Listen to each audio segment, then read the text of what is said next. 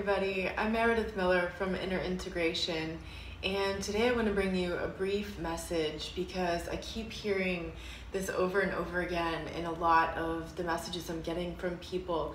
I put out a video last week about Mars retrograde, the next 2 months, what's going on, why you might be feeling triggered with more anger and frustration that you didn't know was still buried in there, why you might be getting contact again from one of your ex-narcissists or psychopath, sociopath from your past, and what you can do about it. And the message I wanted to put out there today is about the mourning phase. Mourning as in when someone dies in the morning, or when something dies, or you go through some kind of loss. Because let's face it, these relationships are very, very, very difficult to recover from. It is significantly different than a regular relationship that most people have. And when you're trying to recover from a narcissistically abusive relationship, what's happening is that you are overwhelmed with all this confusion.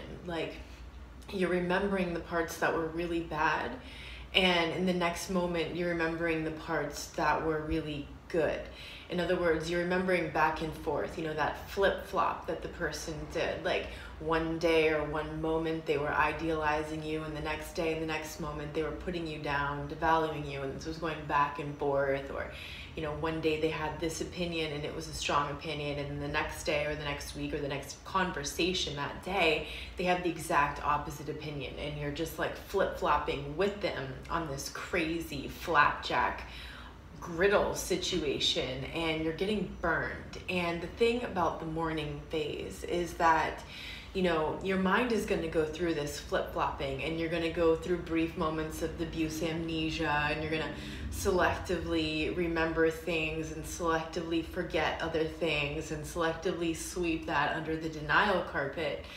But what you want to remember is that even more than just that person, even more than just that relationship, what you're really mourning is the idea of it all, the illusion of it all, the part that you really wanted to believe about who that person was and what was going to be the truth for you guys and how your relationship was going to go, and all that future building stuff that they promised, the future faking as they call it, where they led you to believe that this was going to happen or that was going to happen in the future, and you would be together, or you would have this together, or this and that and the other together. And so they created this idea in your mind, just like in the movie Inception, when they talk about the most dangerous parasite of all is an idea.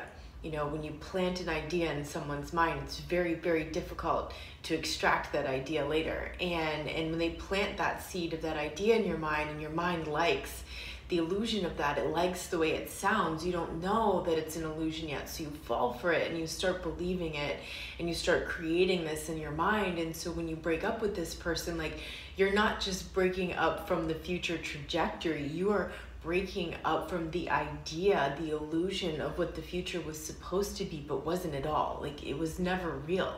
In a regular healthy relationship, people make plans for the future together, and then they go their separate ways, and those plans for the future are never realized, but they're on the same page. They're talking about building that future together, and for whatever reason it just doesn't work out and they can't move forward together. When you're talking about being in a relationship with a narcissist, every idea that was painted about the future, you can believe that was a lie. You can believe that that was a manipulation, that was an illusion, it was a carrot that they were holding on that stick, to inch you and inch you and inch you in that direction. But none of that was ever really going to happen. And so the hardest part is really mourning the idea of it all. And what really helps, is to tell yourself that was just an illusion.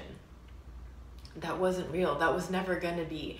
And accepting communication from that person, accepting that person back in your life, reading anything that they send to you is simply to enable this lie, that's not real. And they're going to try to confuse you again. And when you'll notice it is that they're flip-flopping again. Maybe they're trying to get you back and they're texting you or they're emailing you. And one moment they're like, oh my God, you were the best thing that ever happened to me. You're my soulmate. Please, please, I want you back. blah, blah, blah. I'm gonna be different this time. I've really changed, I promise you. And then you fall for it, and then they hurt you, or they're texting you this, and they're texting you this, and you're ignoring, and you're ignoring, and you're ignoring. And then like days later, you get this message, and it's like, you're a horrible person. I can't even imagine how hard it would be to be in a relationship with you, you know, and you're doing this, and you're doing that, and wow, what an awful person are you? And so you don't want to get caught into that trap, because it's always going to be the flip-flop. It's like the windshield wiper, you know, and sometimes it's like on high, and sometimes it's like a little bit slower, you know, but one way or another, whether it's in the same moment, in the same conversation, or the next day or the next week, they are going to flip-flop again. And that is the telltale sign that you are being run through the abuse cycle, the flip-flop, the back and forth, the sweet, the mean, you know, cycle, the idealization and devaluation cycle. And you've got to mourn the idea of it all. You've got to convince yourself to understand that that was just an illusion. That's something that will never happen with that person. It doesn't mean you should give up on love. It doesn't mean you should give up on the idea that you wanted to create. It's just that that's not the person. That's not the situation. That will never be. And they might lead you on to believe that again, but if you get hooked into that again, you're only gonna get hurt worse, you know, because you're gonna dig a deeper hole every single time, and then it's harder and harder to get out. So you've got to face that idea. You've got to face the mourning of that idea, that idea never even existed. It existed in your mind, but it wasn't real. It wasn't an actual thing that was gonna happen.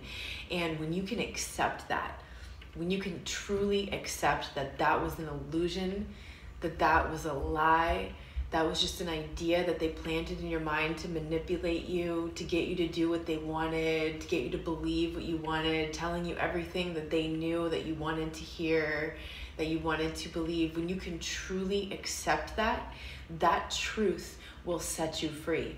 That truth will unlock that hook that you still feel drawn to that person. You still want to go there and like read their email, or like read their text and see what's going on, or you might even want to reach out, you know, or you might want to fall for something that they're saying. When you can truly accept the fact that was just an idea, it was an illusion, it was never going to happen, then you can mourn that idea, and that acceptance and that truth will set you free. So I wanted to put that out there for you guys right now that Mars is retrograde. I know this is really coming up a lot, and you're probably feeling really frustrated and angry as it's all coming up, because every time you get hooked back into that, what's going to happen, you're going to feel worse about yourself. You're going to feel like you're stupid. You're not stupid. You're going to feel like you're not good enough. You are good enough. You're going to feel like you're unworthy of love, and you are totally worthy of love, and you are worthy of the truth, and you are worthy of having people in your life who love you, who are uplifting, who want to share truth with you, who want to share a healthy sense of communication and connection with you. And you just got to get the wrong people out of your life. So use this time to do that. Face the reality that you are mourning an idea, an illusion of something that was never going to be, and accept that.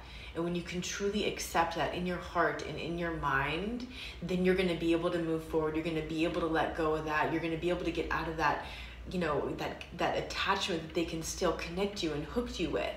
You know, you want to be able to move forward from that, so you don't keep falling for the contact that they're going to reach out, or you don't keep sending all your thoughts and all your energy in that direction, or wishing that that was still going to happen, because that wishful thinking will only lead to your demise. The wishful thinking will only lead you back into the denial, back into the abuse cycle, back into the devastation, and into a deeper hole that you have to dig yourself out of.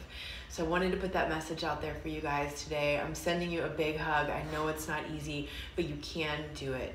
You can do it. Just got to face the truth, and that truth will set you free. Have a wonderful weekend. See you guys soon.